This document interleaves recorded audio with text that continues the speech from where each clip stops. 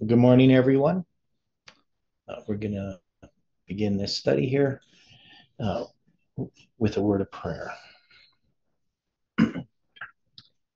Dear Father in heaven, we are grateful for the time that we have here this morning once again to open your word. We invite your spirit to instruct us, to help us to see clearly uh, the path that is before us. We pray for each person searching for truth, those that watch these videos, those that participate. We just ask, Lord, that you can be with each one, that your angels can watch over them, and that your Holy Spirit can direct and guide them. Be with us now in this study as we continue to look at Samson and the time that we are in. And we pray this in Jesus' name. Amen. Well, good morning again, everyone. So, yesterday we had been working through Judges 16, and we got a little further along as far as marking the verses and the waymarks on the line.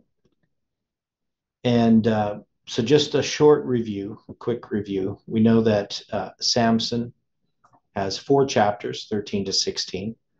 The first 3 chapters of Samson, so that's 13, 14, and 15, we put on a line of its own. Though each of the chapters is a line, we believe that that represents a complete line. And then chapter 16 is a line of its own. It's a rather complex line. There's lots of detail in it, lots of symbols.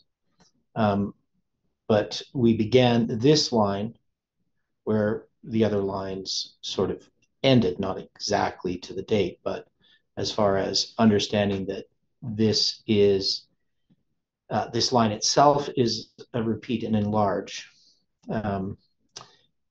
and represents the well, we'll go there here just to show you. So when we deal with Samson and Delilah in this line here, you can see that this story of Samson and Delilah is this April 5th, 2030 date, which we say is the fourth angel arrives. So this is a zoom into this fourth angel waymark. And since that is the case, it's going to start earlier. It's going to start, the first waymark is going to be the arrival of the first angel's message for this line of Samson and Delilah is December 25th, 2021. And that's Colin and Stephen's studies. Steve Collins, of course, is a study he presented. Stephen was just noting this 777 years. And then 7 weeks later, we have Odilio's study, where we get the symbol of 1629. And these symbols here relate to the wave offering and to Pentecost, but also to this the 16th day of the second month and 16th day of the first month, tying the period that the manna falls. And this is connected with this increase of knowledge. So the manna doesn't fall in this period, obviously, in the time of Samson, but we have these symbols that tie us to the falling of the manna. And then what we had done is we had taken those as the arrival and the formalization. So the empowerment was this study that we had done where we used the 1629 in confirming that Thanksgiving in 2022, November 24th, 2022, was this specific waymark. And this waymark is relating to 2,688 days to April 5th, 2030. Now, this 2688, we spent a bit of time with that. We know it's that IRS form, an application for additional extension of time to file. And then we took the Hebrew number 2688, which means to be cut off in the midst of, or the palm is cut off in the midst. So this refers to the cross. This is, and we had all kinds of symbolism there in the story of Samson and Delilah that tied us to the story of Christ's crucifixion, tied us to Psalm 22. So there was lots of different details that we gathered from the study of this chapter. We have the symbols midnight, and midnight itself here is two different words, 2677, and 2677 means, and it's related to the word 2688. So 2677 means half or middle, or midst, or part, or two parts. And Lila is the word for night. So you have the 391.5 because the Hebrew number there is 391.5. And then we also had this other symbol dealing with, where is this here? So when we got to, well, we had this, the gates and the posts representing the chiasm being brought to the top of a hill before Hebron. And then we had also, we were looking at Delilah, the symbol there, 1807, and where she's from, the Valley of Sorek, 7796. And that is a reference to the vine. And we still don't know why they have two different Hebrew numbers for this word Sorek. So if you look up 7797 in the dictionary here, you can see that it says the same as 8361. So it's got this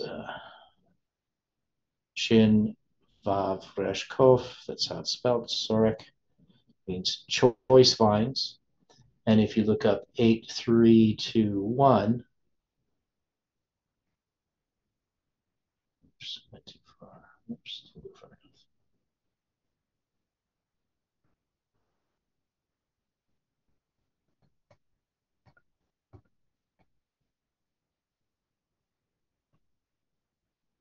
too far enough. You see, it's the same word.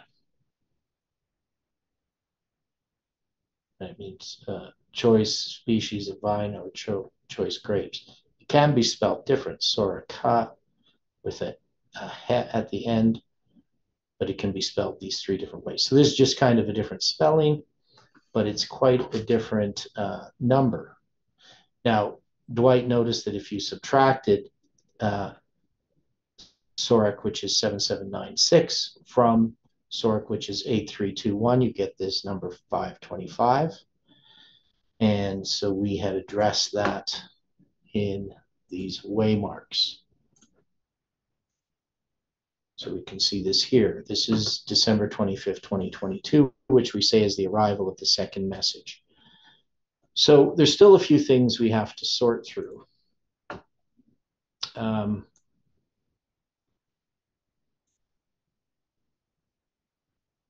Just dealing with these verses. So you can see you got basically 6:1, 6:2, 6:3, 6:4, or 16:1, 16:2, 16:3, 16:4, lining up these waymarks. So this message, what is it? What is it that arrives on December 25th, 2022, based on 16 verse 4? That this is a message that you first have to receive the first message in order to be benefited by this message. Now we know that Samson is a type of Christ. Delilah is a woman representing a church. Her name means languishing. She's from the Valley of Sorek, these choice vines. So it relates to this movement. So what is this message, though, that arrives on December 25th, 2022, symbolically?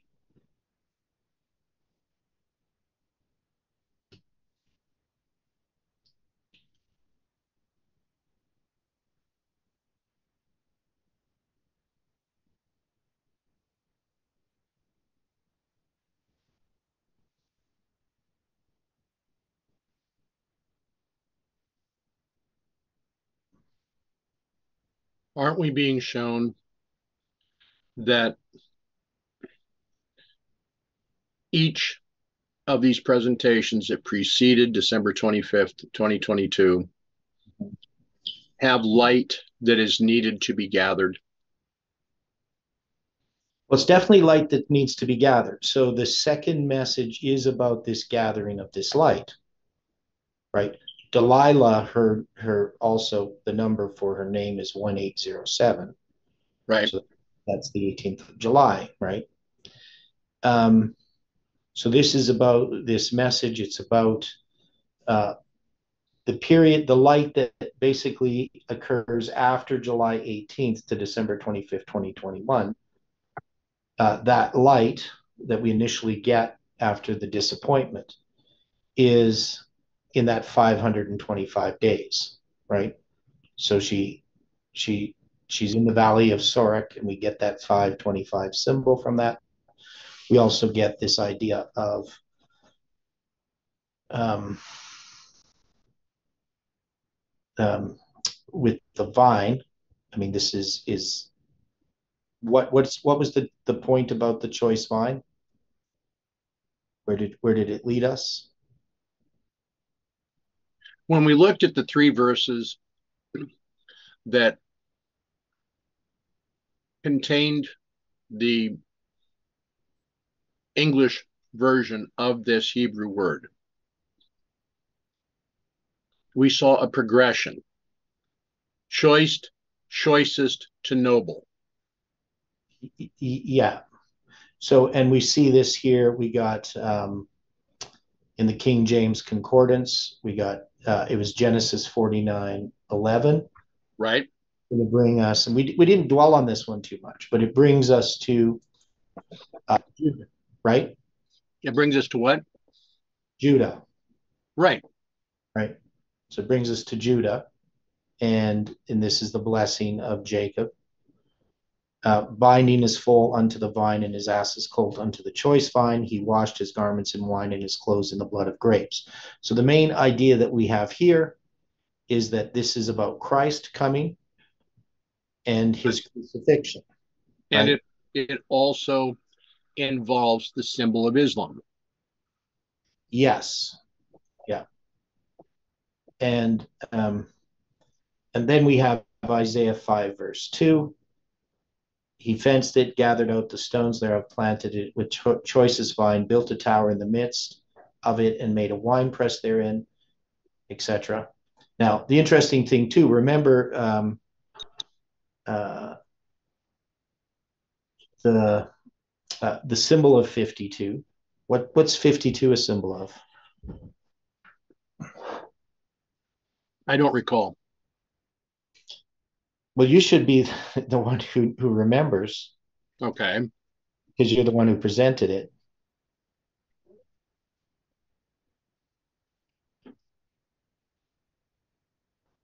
Remember 49 plus 3? Right. Okay. So, what is the symbol? I remember 49 plus 3, but I'm drawing a blank. Okay, so it happened in the story of Nehemiah, the Okay. 52 days. So there's Right. 3 days that he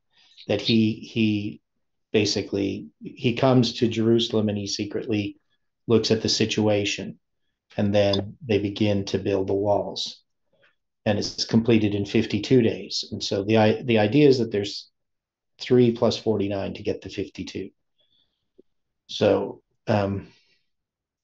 now how would that relate? How would that symbol relate to this movement at the present time?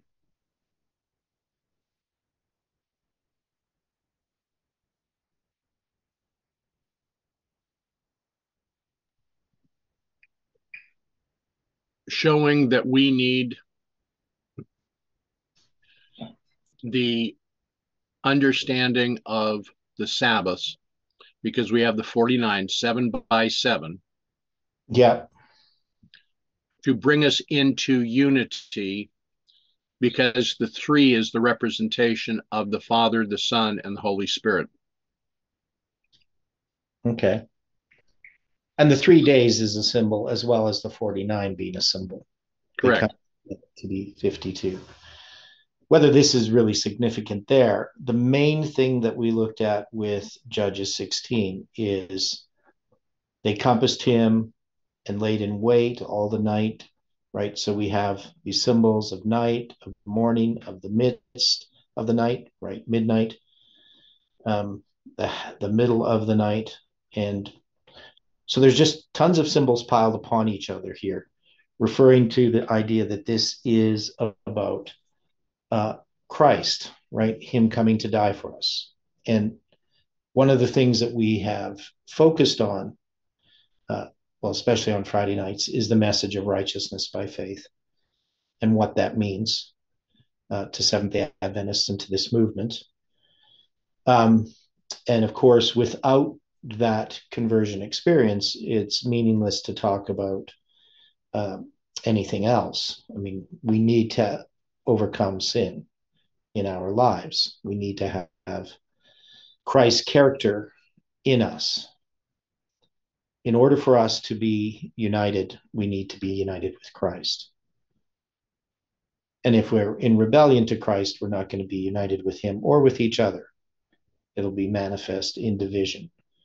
And so the fact that the movement is so divided is evidence of its lack of connection to Christ. So that's part of this message. So we're saying that Judges 16 verse 4 is the arrival of this second message. And when we put it on a line, my suggestion is that this is relating to this upcoming Sabbath, that this is going to be a formalization of this message. So one is there's an invitation to the movement for them to come together on December 25th, 2022, right? That is in the study of the lines simply presented. And this is the next major invitation. Of course, we have put, the posters. We mentioned that we're going to have a camp meeting, but we're going to begin more actively promoting what the camp meeting is about and why we need to come to that camp meeting. And Dwight, you're going to be talking to them on Sabbath during their studies at some point, correct? I'll give them, yes, I will make contact. Okay, good. And then I'm suggesting that the empowerment of this message is going to be the camp meeting. So I just put July 24th when the camp meeting begins. And then I put October 8th, 2030 as the date in which it's formalized. Now, this was based upon Dwight's idea that this first part represents the 525 that we have here. So we have the 777 as the first angel arriving, the 525 being December 25th, 2022, and then we have the 252 represented when the third angel arrives. And my suggestion was that the 252 is counting from the end of the 2520 for Judah on October 22nd, 1844, on the 10th day of the 7th month, and counting 2,300 months brings us to October 8th, 2030. Right, so it's going to be 186 cardinal days past April 5th, 2030. So in this line, we don't have April 5th, 2030. We just have this October 8th, 2030. So we're saying that this line of Samson and Delilah points us to the Day of Atonement in 2030 rather than to the first day of the first month in 2030. And I showed how, if we count these 354 prophetic months from September 11th, 2001, it's going to bring us to October 8th, 2030 as the end of that 354 months, prophetic months. And that comes from Ezra 7 to 10. which is, of course, regarding the 7th month, the 10th day. Those 3 chapters all deal with the start of the 2300 days, as well as the 70 weeks. So putting these dates out on the line and giving them specific waymarks, I don't have anything for the 4th angel arriving, other than if I was going to put something here, I would just put simply that it's the Sunday law. That is, I don't have a date for it, but I would put that symbol as this 4th angel arriving. Now we know that the 4th angel arriving in the line of the judges we have is April 5th, 2030. So April 5th, 2030, whether it's an actual date or just symbolic, it points us to a repeat of history. So what this would suggest is that the history that this movement is presently going through is going to be repeated on a larger scale sometime in the future. Doesn't have to be anything connected with these actual dates. It's just that it shows that our history is typical. Now, it's also needed, that is, this reform line that we are in is needed. It's needed because it gives us specific light as Seventh-day Adventists, and it also gives us an experience that can make us useful in this final work that needs to be done. At the present point of time, it doesn't appear that we are very useful. We're definitely not effective in reaching Seventh-day Adventists. So when we zoom into that 4th angel arriving waymark, we see that it leads us to what this line is all about. This is all about the coming Sunday law. All of the history of this movement is addressing the Sunday law. That is, we are in the time of the Sunday law, at least since 9/11, and probably since November 9th, 1989. But 9/11 specifically, the mighty angel of Revelation 18 comes down. That's the Sunday law. So in our line, we have the Sunday law arriving at 9/11. That's how Jeff had understood it. That's the second angel arriving. But our line is just to zoom into the actual Sunday law. So our line has to lead us there, but it's not going to show us the date of the Sunday law. Correct? We're not going to be able to predict when the Sunday law is going to be. We can sort of say when it's not going to be. That is, we know that things have to occur before there is a Sunday law. And an Adventist in the past, in the Millerite movement, when they were looking for the second coming of Christ, which symbolizes the Sunday law, October 22, 1844, they ignored all of the things that they knew had to occur prior to the second coming of Christ. They just ignored those things. And Adventists tend to do that as well.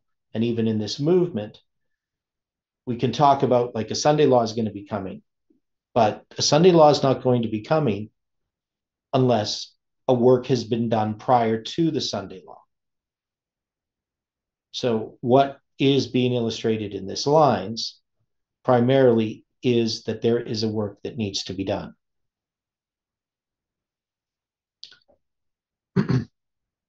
So let's look at these verses and try to see how these verses can relate to April 8th, 2023, July 24th, 2023, and October 8th, 2030.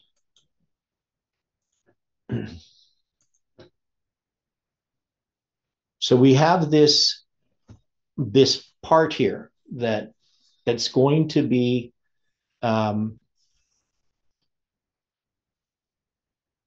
where the Philistines, the lords of the Philistines. Now, how many lords of the Philistines are there?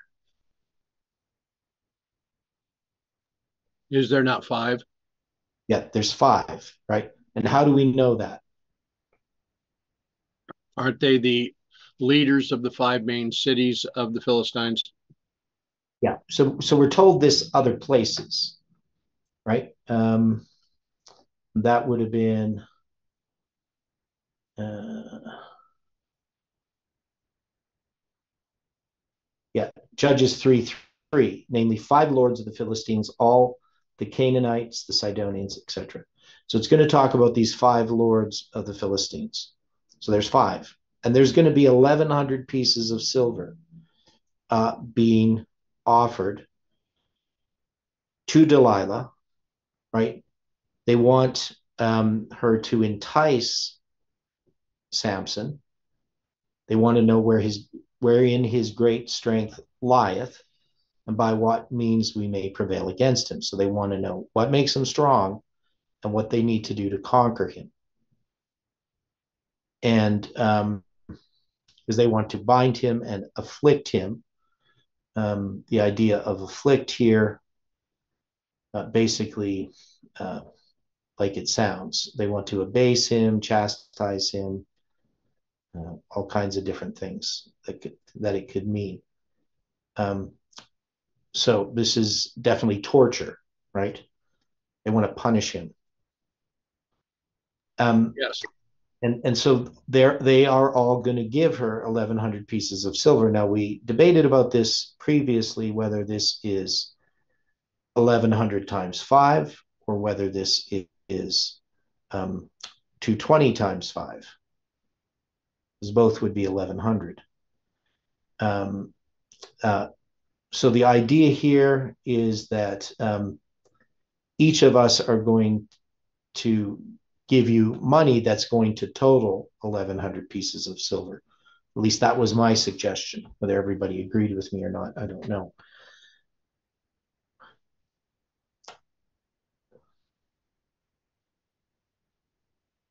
Now, I can't remember all the things that we did with this 1,100. I know we looked at it as periods of time, and we dealt a little bit trying to figure out how much it was. But weights and measures are a difficult topic. So we just have, to me, the strongest symbol there is 5 and 220. So 5 times 220 equaling 1,100. 220 being the number of restoration, of course, and the 5 can refer to the 5 foolish or the 5 wise. But in this case, it's representing the 5, whether wise or foolish.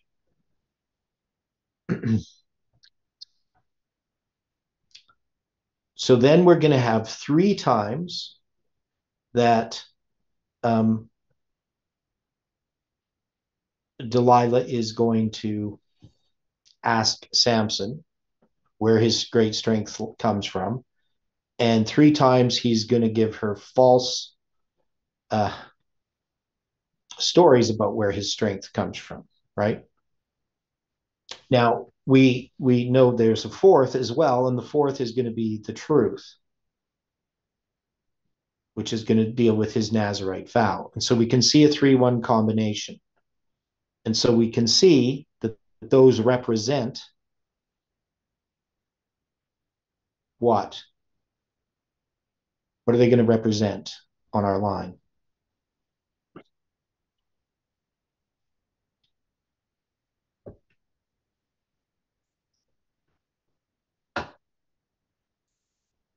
So it's going to represent this repeat of history. Now, what I suggest, and other people, if you have ideas about it, but I suggest that this Sunday law, which is the fourth, that is what is being represented in this story, right? So you're going to have the first 3. That's going to be the first, second, and third angel's message. Now we know that this history is repeated. Now we could argue, well, this is just a repeat and enlarge, and it's just going to represent December 25th, 2021, and December 25th, 2022, and October 8th, 2030, or something like that, right? We could argue that, and then that the fourth is going to represent the Sunday law. But I'm saying that, in my view, that these represent events that are still future. That is the Sunday law itself. And we can see this in the symbols that are going to be shown. Any thoughts on that? Dwight, you have some thoughts? I'm just, I'm considering what you were saying. So this, if this is to show events that are future or leading us to an event that is future, then we've given a correct construction of the line. Mm-hmm. I mean, I'm the whole thing that we're seeing right now. As a movement, we are not in unity, as you pointed out. Mm-hmm.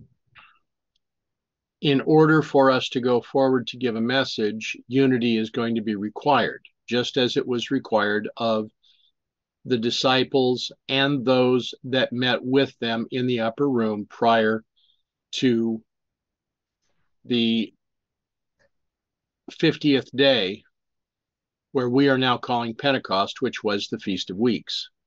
Yeah. Now, the message that is to be given is one of pending judgment, right? Yeah. Because we have the examples from Ezra, but also the examples from Ezekiel. And Peter is witness to that as well, because where does this message of judgment need to be given first? At the house of God. Before Um, the ancients at the house of God. yeah. So with this in mind, we're going to be making an offer for others to join with us.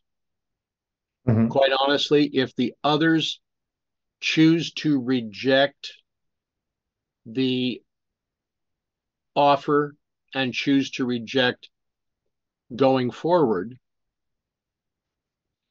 then the camp meeting itself will become much, much like the upper room Mm-hmm. for those that are willing to listen, to come together, to confess sins, and to be united with the Spirit of God. Mm-hmm. Yeah, I mean, that's the whole reason I believe that we're called to do the camp meeting, to provide that opportunity. Right. One is it's fairly difficult, you know, through Zoom to deal with these types of conflicts. I mean, obviously, there's an individual work that needs to be done, but there comes a point where you do have to come together physically, you know, to see each other as people, because Zoom is still rather impersonal, especially when in the meetings you can't see anyone's face. You can't see any expressions that they have, right? I mean, I Okay. mean, I know not everybody's going to show me their face all the time on Zoom, but to me, if you're communicating with people, and especially when there is uncertainty about how people are receiving what you're saying, um, you know, not being able to see them, a group of people talking to a group of people, is quite difficult, right? It's It can be. much easier to see people in person. You can see their reactions. You know, you can watch for, you know, if their eyes are rolling into the back of their heads, you can actually see it, and then you know that you've said something or you have some kind of problem with the person. Otherwise, you can just imagine that you do, right? Um, you A know, lot so easier it's to read a person in front of you instead of just listening to his voice. yeah, yeah. Well, and also if they're not even saying anything. So, there's people there and nobody's saying anything. You don't know what their reaction is. You don't know if they're smiling or frowning, or they look interested or they look disinterested. You don't know any of that. So obviously being in person is very, very helpful in communication. Now, when we look at these verses that follow, so we have this 16 verse 4, we're saying is this arrival of the second message. And 16 verse 5 is going to be the lords of the Philistines, these 5 lords of the Philistines, going to Delilah and saying, entice him and see wherein his great strength lieth, and by what means we may prevail against him, that we may bind him to afflict him. And we will give thee, every one of us, 1,100 pieces of silver. So if we're putting this at April 8th, 2023, if we're going to take that verse, we're just going to follow through what we've been doing. And we say, well, the next verse, 16 verse 5, is going to be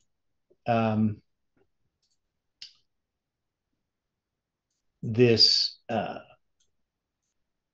formalization. Is going to represent that. That's what I'm suggesting. We have some symbols here that we would need to understand. So we have the 5 lords of the Philistines, the foolish and the wise. And how would that relate to the formalization of the message? Think of Millerite history.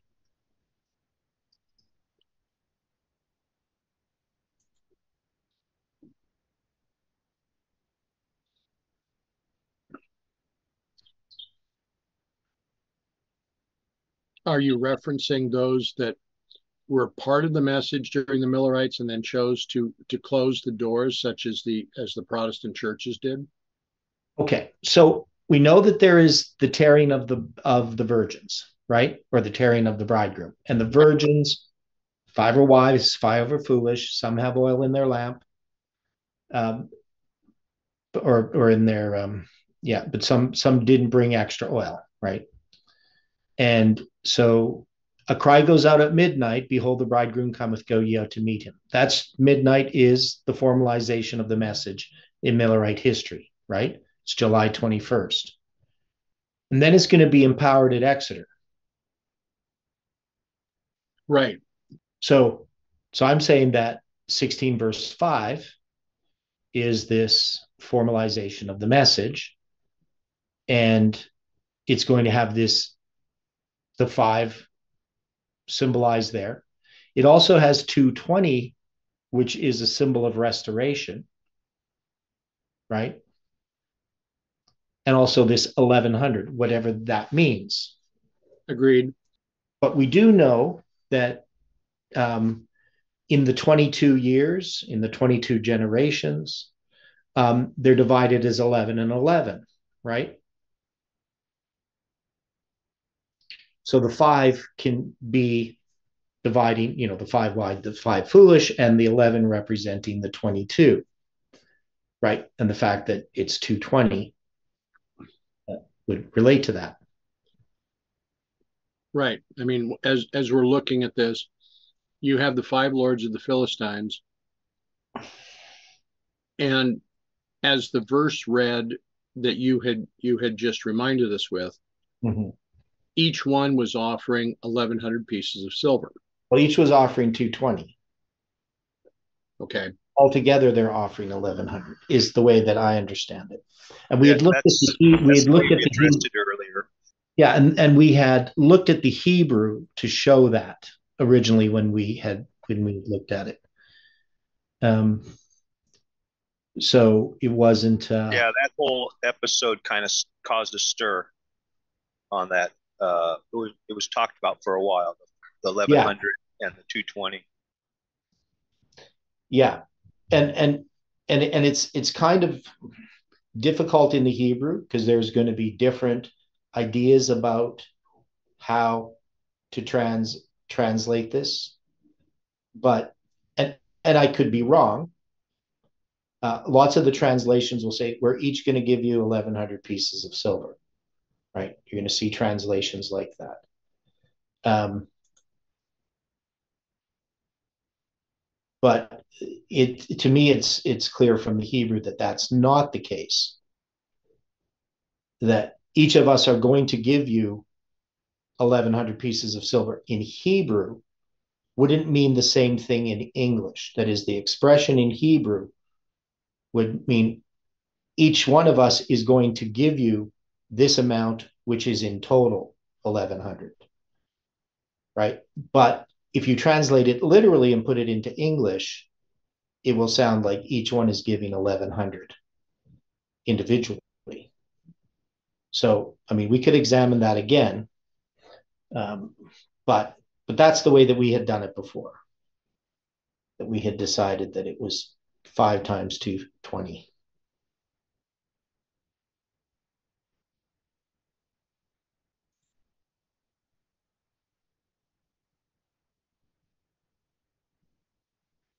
So, so if that's it, and 16.5,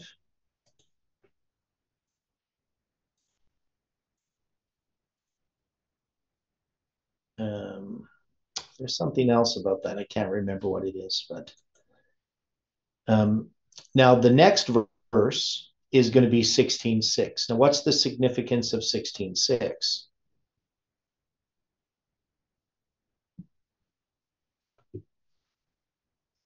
So the verse itself says, and Delilah said to Samson, tell me, I pray thee, wherein thy great strength lieth, and wherewith thou mightest be bound to afflict thee. So this to me is this first, this is the sort of the beginning of this, I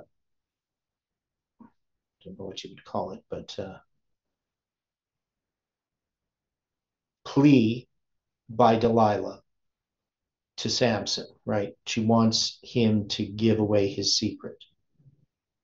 Now, so this secret, now, one of the things about that verse is 16.6 represents FFA because F is 6 and A is 1. And so it goes AFF, which would just be FFA backwards.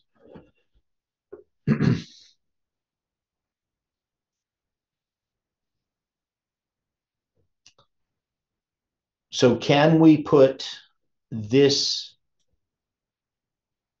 as the empowerment of the second angel's message? That is, this is pointing to the third angel arriving.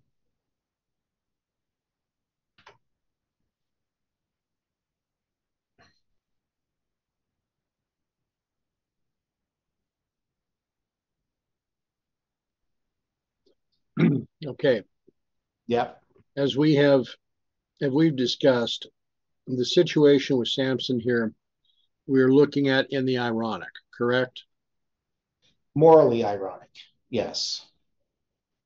So that means we ignore the moral overtones, right? We don't look at it from a moralistic point of view because it's not showing us the morals from a positive point of view. It's from a negative point of view. All right. But now, we keep the symbology without being ironic. Yeah, we keep the symbols. The symbols still are symbols. Without them being ironic. Right. The symbols are not ironic. Symbols are taken as the symbols that they are. okay. We have Samson telling her first, if they bind me with 7 green cords that were never dried, and they try this and it fails, of course. And Delilah says, you mocked me. Mm-hmm. And the next time he said, if you bind me fast with new ropes that have never been occupied, they try this and it doesn't work. Yeah. Okay. It doesn't say 7 new ropes, just 7 ropes, or just ropes.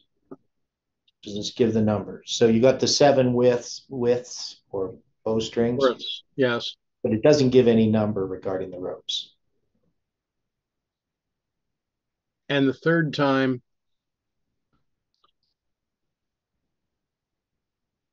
weaving his hair into the loom, the loom. right. Now, could these 3 false examples represent the messages of the corporate church and other portions of this movement, and the truth of the strength represent this study? To explain more how you come to that conclusion. Well, I'm looking at this because the majority of what we're dealing with Samson is Samson being the promotion of a message, a very specific message. Now, currently, we are all aware that the Seventh-day Adventist Church was raised up to give the third angel's message to the world. But it is languished in this situation. It is not given the message that it was supposed to give. Mm-hmm.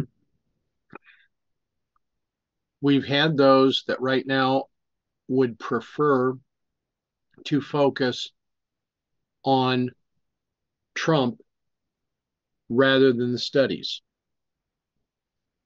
Yeah. We've had others that are willing to focus on basic Adventism, but not really collecting any new light. Mm-hmm. Yeah. All of this is not advancing the position or the understanding of where we are at this time. Now, when it comes to Samson finally revealing the source of his strength,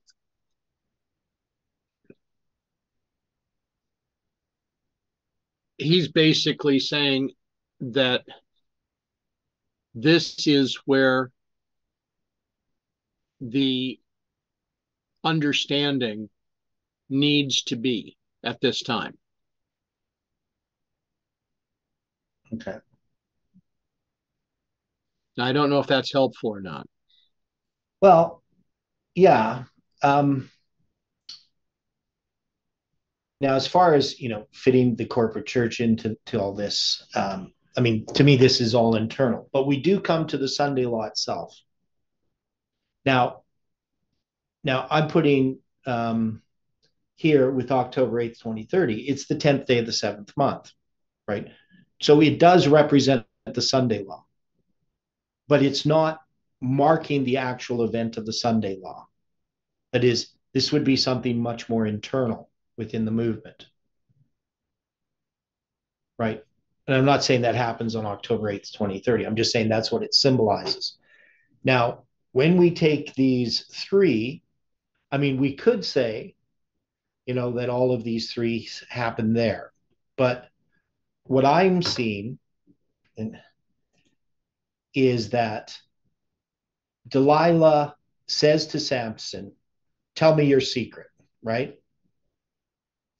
Now, this is going then to be Samson presenting 3 different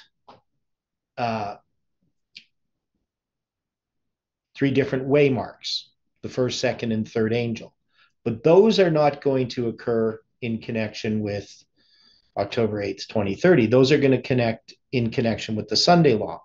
That is, if we zoomed into this waymark here, that is the fourth angel arriving, we would have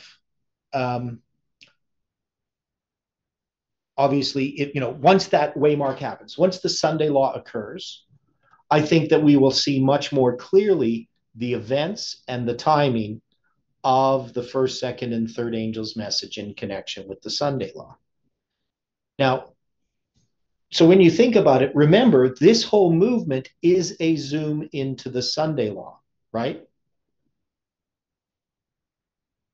Correct.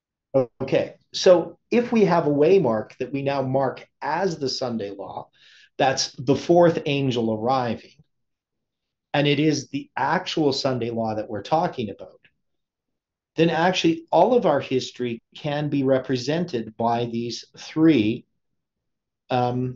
tests, we'll call them, that Delilah places upon Samson.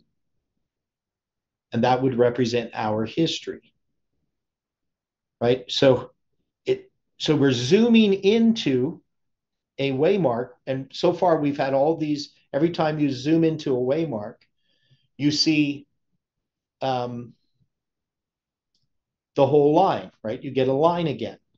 But now we're going to zoom into this final waymark here in Samson, which is the Sunday law. Now, really, the Sunday law is the death of Samson. I mean, if we wanted to put it that way, we can just say all of these things lead up to the death of Samson. And the death of Samson represents the Sunday law. Okay, we're focused on this being the death of Samson, but what if this is the lifting up of Samson? Well, yeah, it is the lifting up of Samson, because it's Christ being lifted up. But just remember, that part would be, we don't look at it as the death in the negative sense, because Samson represents Christ, and Christ at the end of the world is lifted up in his people. Right. Right. So, but what I'm saying here is we're zooming into this final one, but it actually illustrates our entire line. Right. And of course, that's what a fractal does. That's what happens when you zoom in. You do see the entire line. But if we were going to take this fourth angel arriving and we were going to create a line with it, that would be the line of the judges. That would be the line of our history. That would be from 1989 to, the close of probation. Right? Because it is the actual Sunday law. But the actual Sunday law, we're really in that Sunday law. So what this brings to us is the idea that when we're zooming in and we're creating a line, we can mark specific events and details and dates. But that line is always illustrating something that's still future. But when you actually look at the something that's still future, it has all kinds of magnifications, right? And we definitely can't know what those dates are in the future. But we can look at our line and see how our line relates to the Sunday law, because we do have dates. And so when we get to the end of the story of Samson and Delilah, we're just given the whole story over again in this illustration. Now, so we could argue that October 8th, 2030 is representing the first three, and the death of Samson, which is going to be with the fourth test, is going to be the Sunday law. We could argue that. So we could just say that this is 16:6 to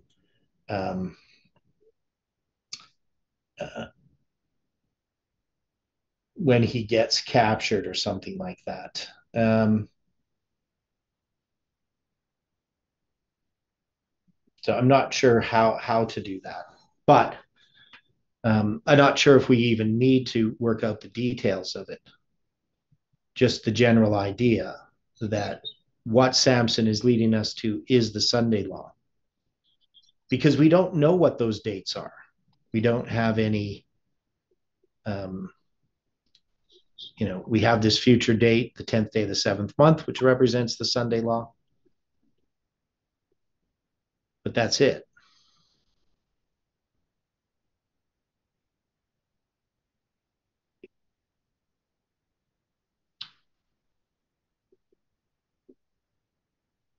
I mean, when we address the death of Samson, we understand that this is the Sunday law. We've understood that for a long time, right?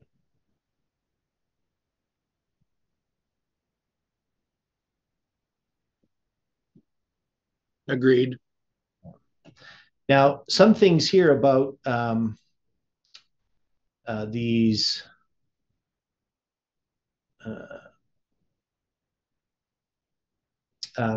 other verses. So 16 verse 7, right? So whether 16 verse 7 should be marked as the fourth angel arrived and this is future, we can still see that it relates to the whole line. Now, one of the reasons we have that it's the Sunday law,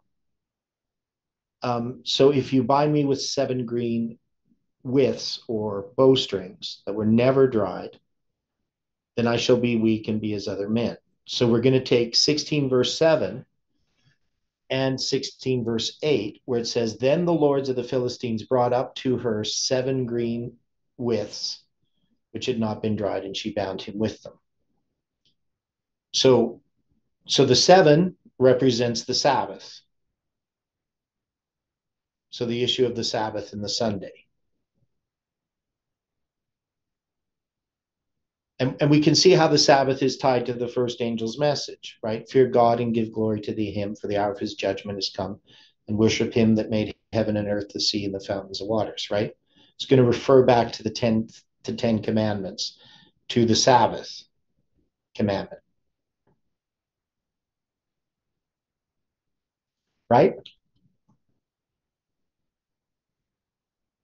Now we also have 16:8. So 16:8 as a verse represents the week, right? Because there's 168 hours in a week. So we have the week represented.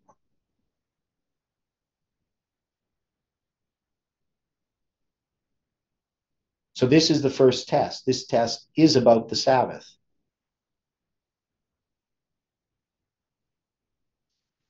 And then we're going to have the second test. So the second test is new ropes that never were occupied. So what would these new ropes have to do with, let's say, the second angel's message?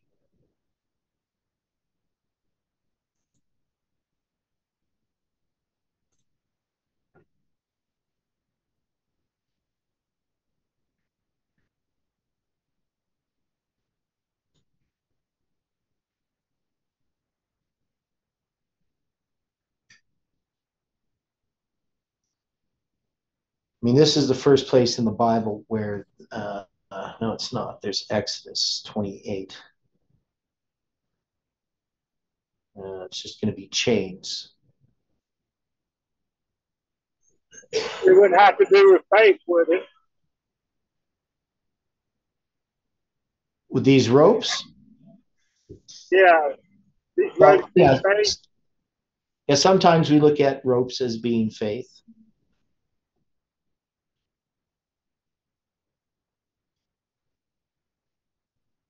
Was there 3? Did they use 3 on him there? No. He's just bound with new ropes that have never been occupied.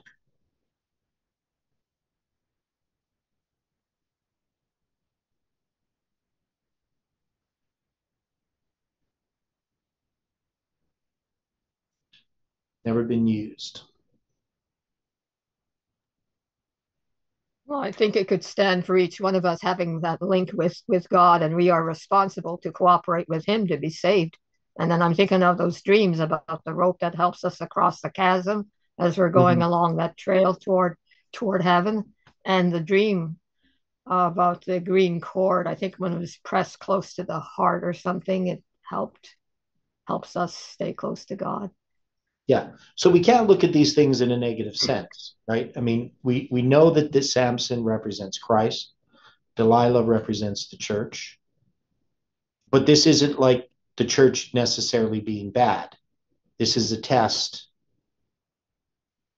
that they're going through, the church is going through. So, we have the Sabbath, then we have these new robes, which represent, I would say, faith, right?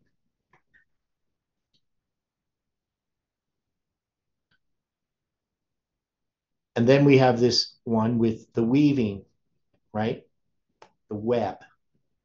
That's going to be this spreading out, the warp in a loom, right? It's stretched out to receive the woof.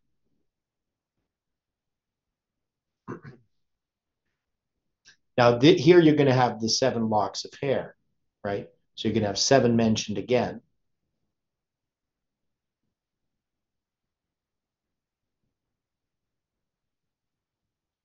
And in this case, Samson, he's awakened out of his sleep, and he's usually sleeping, right? So, and he went away with the pin, the beam, and with the web.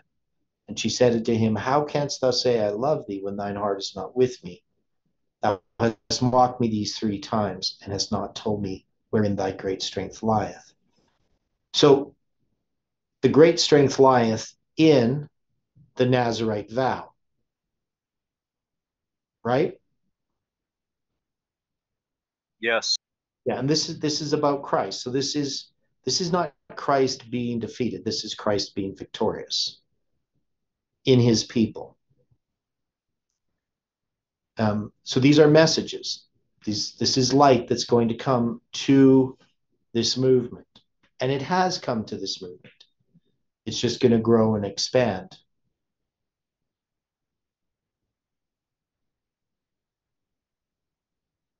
And it came to pass when she pressed him daily. Now that word daily means the whole day with her words, and urged him, so his soul was vexed unto death, that he told her all his heart, and said unto her, There hath not come a razor upon mine head, for I have been a Nazarite unto God from my mother's womb. And if I be shaven, then my strength will go from me, and I shall become weak and be like any other man. And when Delilah saw that he had told her all his heart, she sent and called for the lords of the Philistines, saying, Come up this once, for he hath showed me all his heart. Then the lords of the Philistines came up unto her, and brought money in their hand. And she made him sleep upon her knees, and she called for a man, and she caused him to shave off the 7 locks of his head. And she began to afflict him, and his strength went from him. And she said, The Philistines be upon thee, Samson. And he awoke out of his sleep, and said, I will go out as at other times before, and shake myself. And he wist not that the Lord was departed from him. But the Philistines took him, and put out his eyes, and brought him down to Gaza, and bound him with fetters of brass. And he did grind in the prison house. Howbeit the hair of his head began to grow again after he was shaven. So we have all 4 of these events. Samson is bound. Now, do we put these at the 4th angel arriving, or do we just put them at the 3rd angel arriving? How do we divide these up? Do we take the death of Samson as just an expansion of the Sunday law line itself? How do we do that? What would we do? What would be the process we go through?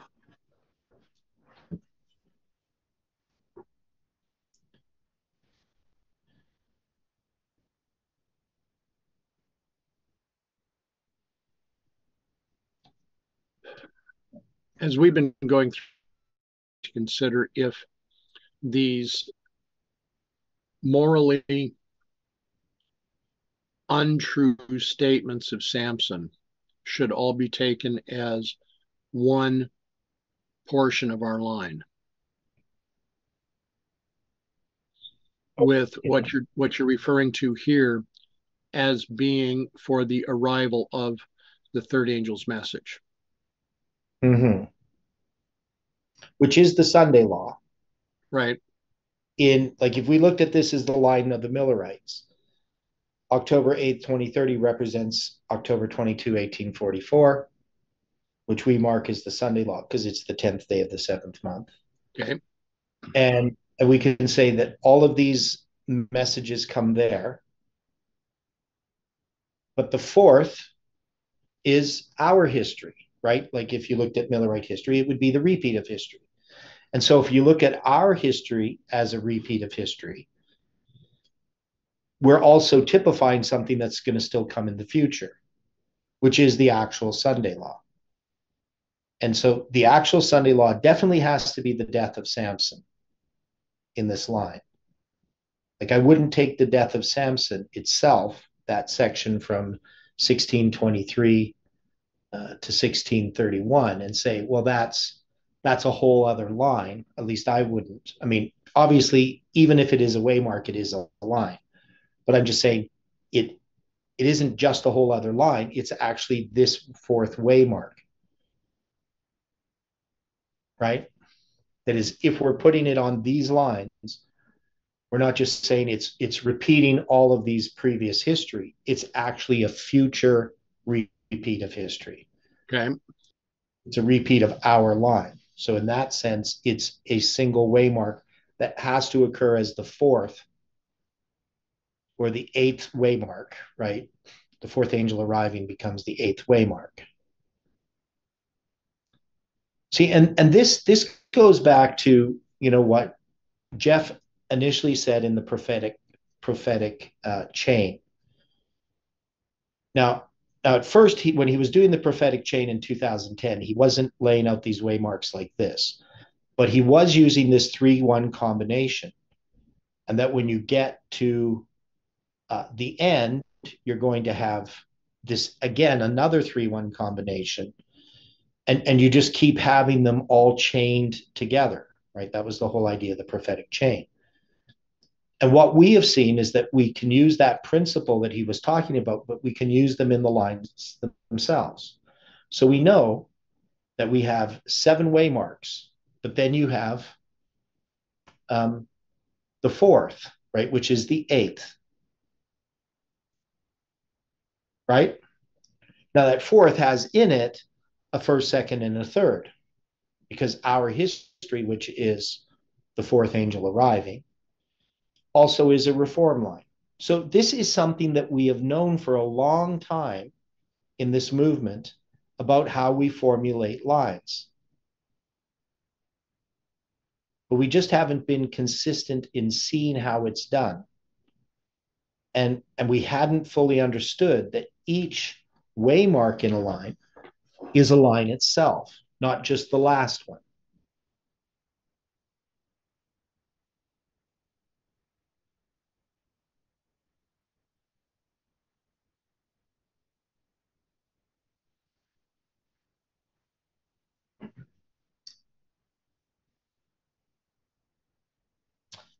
Does anybody know why European music uses an H for the note B? Anybody even know what I'm talking about?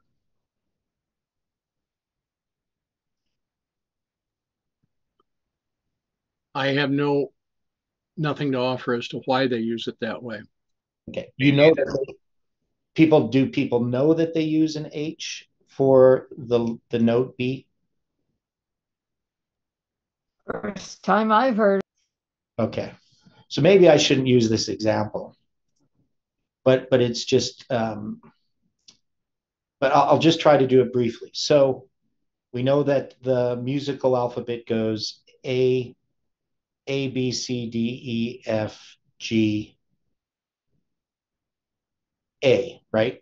That's how we would do this, right? We'd go like that. So you can have this system, right? So it's just an octave. You could start at A, but you can also start at C, right? And C is normally where we start when we think of a musical scale. We don't start at A, we start at C, right? Now Agreed. C,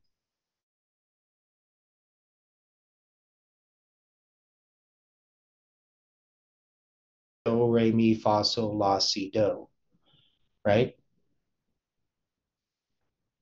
C, S, I, right? So there's these systems of how music is written.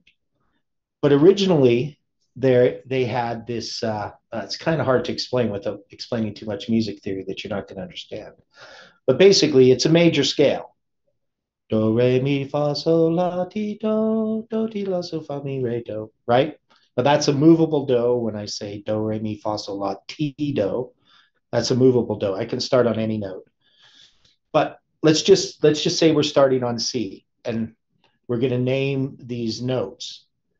So you got C, D, E, F, G, A, and B, right? So B is your seventh note, correct? C would be your octave. Right. Right, okay. Now, that seventh note, now they never used to have sharps and flats. The only had was the B flat. And the reason why they used the B flat is because it avoided, if you're singing a melody, it would avoid the tritone, that is the diminished fifth, which is considered an evil interval. So instead of going from F to B, which sounds demonic, they would flatten the B, and they called it the soft B, where the regular B would be the hard B, and that's why they use an H. So the H representing the hard B, and the soft B was written as a small sort of B, and that represents the flat symbol. And so later is when they started making other notes flat. They just used that B flat symbol, that B flat, and they used it as an example of flats. And the H ended up becoming the sharp symbol. It's a long story, but the point that I'm making here is that there is something in nature, which is a musical scale, that has a seventh, but it also has an eighth. Does that make sense?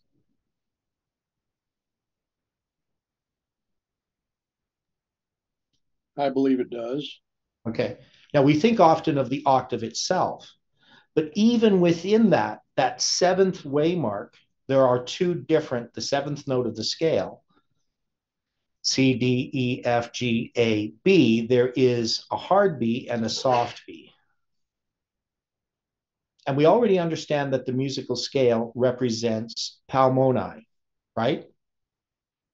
Because there's 8 notes in a diatonic scale from octave to octave, and there's 13 notes in a chromatic scale from octave to octave, right?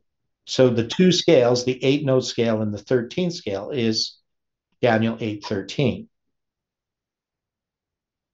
But it's also interesting that the scales as you've just addressed them, Mm-hmm. the 8-note scale for the octave, and then the chromatic scale with the 13 notes, Yeah. added Right. together come up to 21, which was the time of the formalization of the message with the Millerites. Yeah. And you also have, of course, 13 as rebellion and 8 as resurrection. Correct.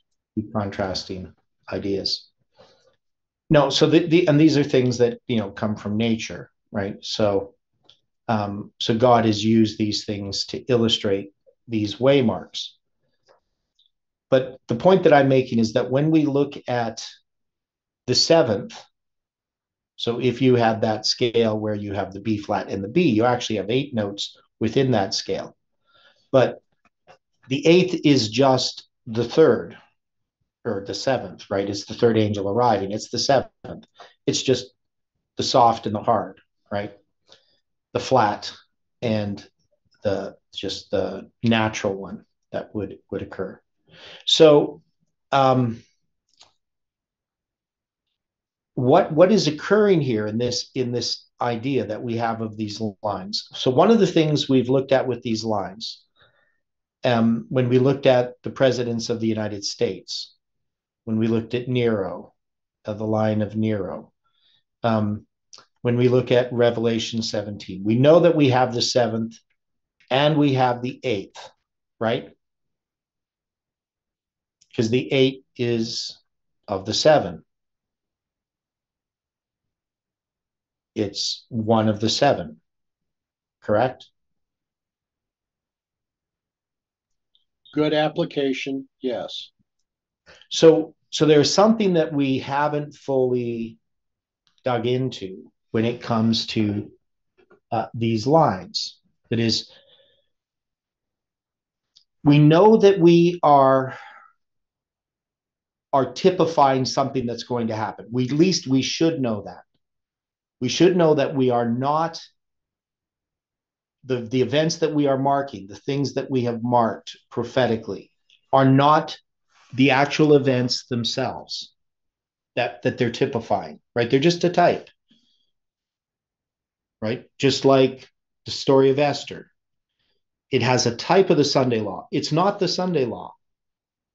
But we know at some point we will have the Sunday law itself, that it occurs. All of these lines of history from the beginning of the world, all of these lines in prophecy, have all typified the events at the end of the world. But the event itself does eventually come. And watching and waiting, part of watching and waiting, is recognizing the typical events before the actual events. Now, why is that necessary to understand the typical events? How is that connected with watching and waiting?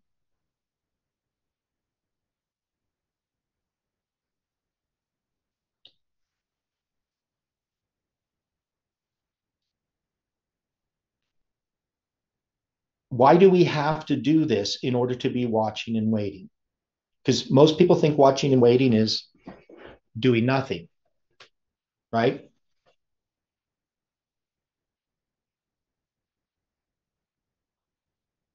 Unfortunately, that's the way most would try to use that. Yes. So you'll see Seventh-day Adventists, oh, we're not supposed to know the day. We're just supposed to be watching and waiting. Well, what are you watching and waiting for? What does that actually mean? Well, one day, we're just waiting, which is like doing nothing. And, we're looking out the window. I don't see the Sunday law yet, sort of thing, right? Right. Yeah, that's the impression I get. Yeah, it's like, we just occupy till he comes, right? Sort of thing. So let's just, live our lives and one day we'll see the Sunday law and we'll know what to do then. But that's not watching. Sorry, Theodore. That reminds me of the parable about the marketplace. The people were standing around idle, and the boss came and said, "Oh, why are you just shiftless? Come on, I'll hire you." And even though they only worked for an hour, they received full pay. Yeah. Watching and waiting is an active thing, not a passive thing. It means digging into the scriptures, studying, understanding prophecy, going through experiences, going through trials, measuring the time, looking at all of these dates, because we know after we measure the time, we will find that it was the time. We'll know what the time was. And we've seen that. We've been measuring the time, but as events have unfolded in this movement, we could see them. And often when we were just passing over them, did we first really come to understand them? So we know that the Sunday law is coming.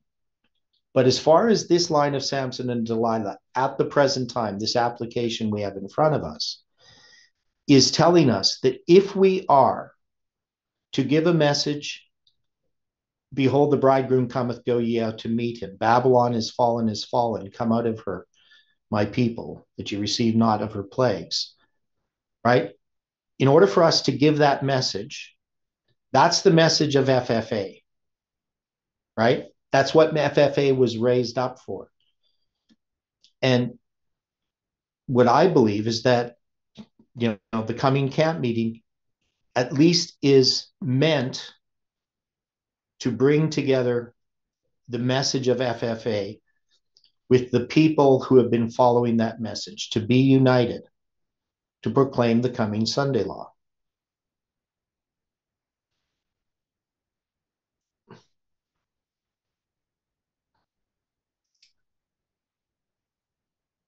So if we're going to just finish off this chart here, we're going to say, well, it's going to be 16, verse 6 to 16:22.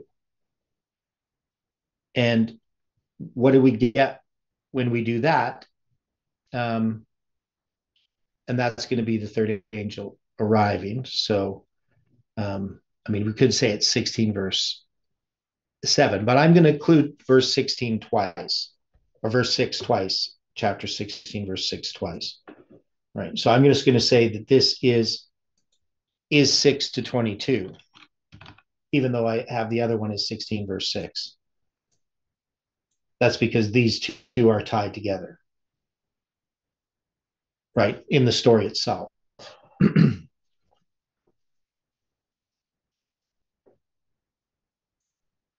That makes sense? So Delilah is going to say to Samson, that's going to be the empowerment of the second angel, but it's going to be also the same message that is about the third angel, right? The third angel is going to be about Samson's experience. So we're going to take all of those, the first, second, and third, and fourth.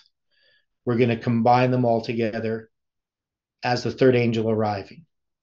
But that third angel arriving includes the fourth angel arriving, because the fourth angel is the second angel, right? Agreed. So then we're going to have 16:23 to 31. That's going to be this fourth angel arriving, is describing this Sunday law.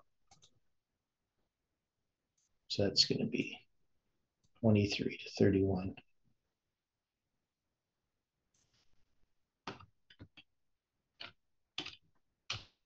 Okay. And that finishes off Samson and Delilah as a study. So we can see where it's pointing to. It's pointing to this Sunday law, but this Sunday law that is going to be a repeat of this movement. And again, October 8th, 2030, we're not saying that that's the Sunday law. We're saying that that date ties in symbolically to the story of Ezra 7 to 10, which is what this movement is proclaiming. And so the Sunday law could come before then, could come after then. Yeah, so 16:6 is FFA reversed, and 6:22 represents FFA. Yes, because that's the date that is the symbol. June 22nd. It's the symbol of FFA.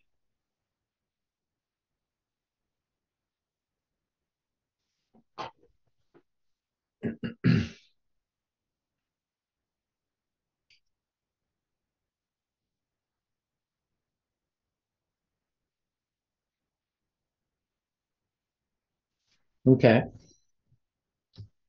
Any more thoughts on what we're seeing here?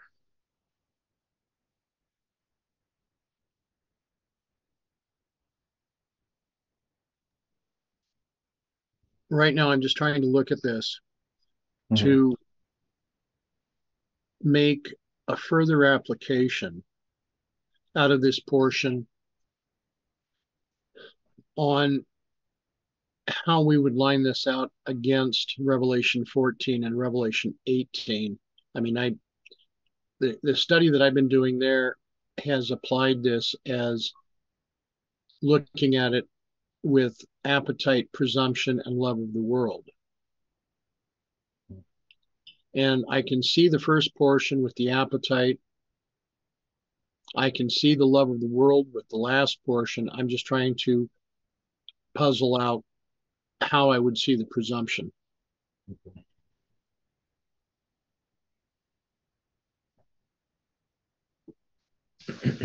And how I'd be able to present that.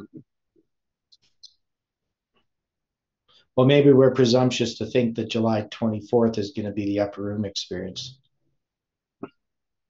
No, I don't think so. Okay. Well, I know it's supposed to be. No, I agree. I believe it will be. Yeah. I do believe it will be too. But, I've had lots of doubts, about the whole thing, just because we all initiated, but it was my idea. But I've had this conviction for a long time that we need to have a camp meeting. And, the question was, how are we going to go about doing that? Well, when we're divided in the way that we are, I didn't see that it's possible to try to sit down with everybody and say, okay, let's have a camp meeting, and where is it going to be, and what are you going to do? And because there'd just be too much politics. Okay. With all the major studies that Elder Jeff did, he always had a name for those studies and for those camp meetings, right? Yeah. Have we come up with a name yet? Well, it should be the upper room. Well, okay. I'm looking at this in a maybe a little odd way, and I'll give this for everybody's consideration. What if this was the C4 camp meeting? I don't know what that means. Neither do I. What does that mean? Okay. What has been the basis for the Sabbath studies and for our daily studies the last several months? Understanding the lines. Well, the Sabbath studies have been primarily on character and covenant, right? And these studies on a daily basis have been on chronology. So if our studies are all related, then character and covenant and chronology would be pointing us directly to Christ. There are four There's your C4s. I get it. Okay. Now, there would be some that would look at this and they would think, why is this being presented as C4? Because C4 is an ordinance. Right? That's okay. What I was thinking. Yeah. Yeah, it's pretty explosive. Stuff up. Okay. Anyway, it's too much. Open those old bottles.